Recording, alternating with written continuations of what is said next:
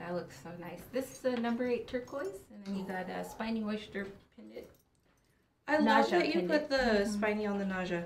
That's Yeah. just a beautiful combo. And it's a beautiful piece too. It's very orange. Yep.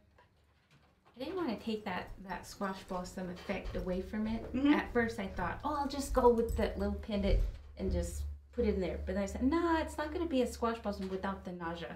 And I thought, I'll keep the little Naja in the back. But that's how that one came out to be. It's a matriarch piece. I'm in love with it.